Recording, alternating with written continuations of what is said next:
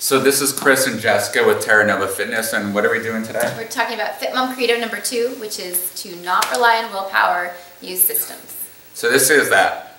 You can see the smile on my face. I love this one. It's so powerful. So again, this is a very fond quote I have from Tim Ferriss. You must have a system in place to protect you from your lower self, okay? And there's a lot of research on willpower.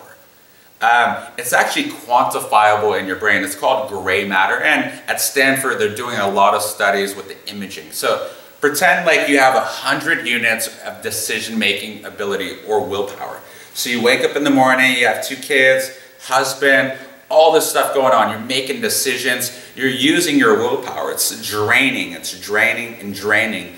And then what happens, about 8 o'clock at night, you come home and you know you should do something. You know you should go to the gym. You know you should work out. You know you should eat healthy. But what happens?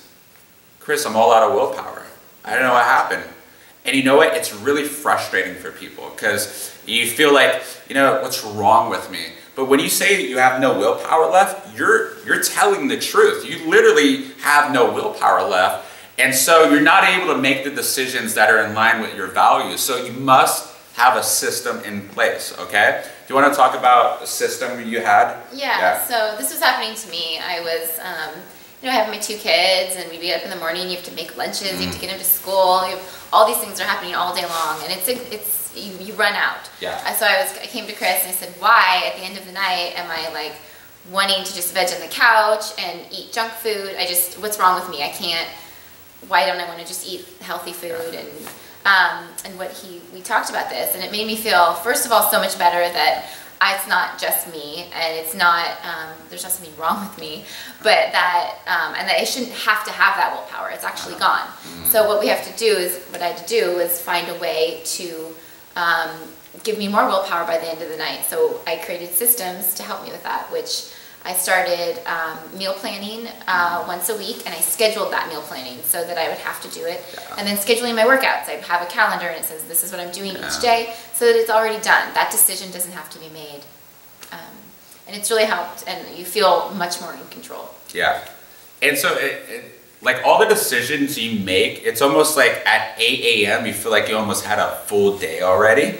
And like your brain is like making all these decisions. And then at the end of the night, you don't want to make any more decisions. You're out of it, and that reptilian croc brain takes over, and it's all about instant gratification. So if you have leverage or system in place, it will save you, okay? So stop beating yourself up if you say you have no willpower left. You're telling the truth. Science has proved this. So what's your system? Jessica mentioned scheduling, right? Accountability partners. So like a huge thing, a theme here is accountability partners. Like we email everybody at least once a week on their goal. Every time they come in, we're asking them about their goals, their outcomes, what challenge or progress they're having.